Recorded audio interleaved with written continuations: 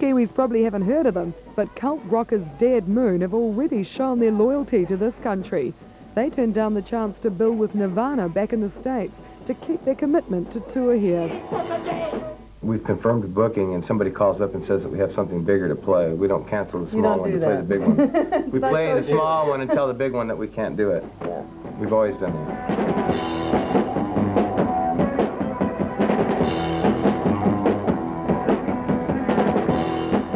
They've been professional musos since the 60s.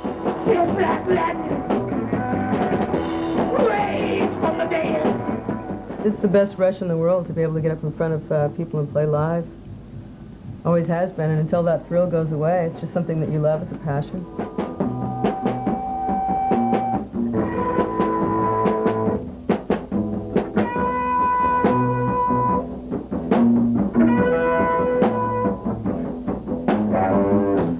While no one's giving away ages, Fred and Tootie do admit with some pride that they're grandparents. We have a granddaughter who just turned a year in June, and first one, picture, ta-da, which you can't see. Whoa! We just had our 25th wedding anniversary in June 14th. Yeah. We've been married since 1967, and this was our best man. Yes. And he even remembered to give me the ring and everything. Yeah.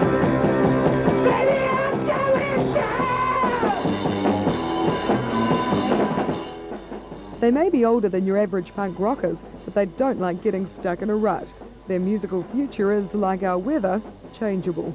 There's going to come a time when either the audiences aren't there for us or we're sick of it, one of the two. And I figure at that time we'll know, we'll call it quits. Yeah, we'll probably still be playing, maybe a different form of music, but... We might go into country and western or something like that, I don't know. Or maybe some really avant-garde jazz. We'll get Roddy over there to play guitar for us.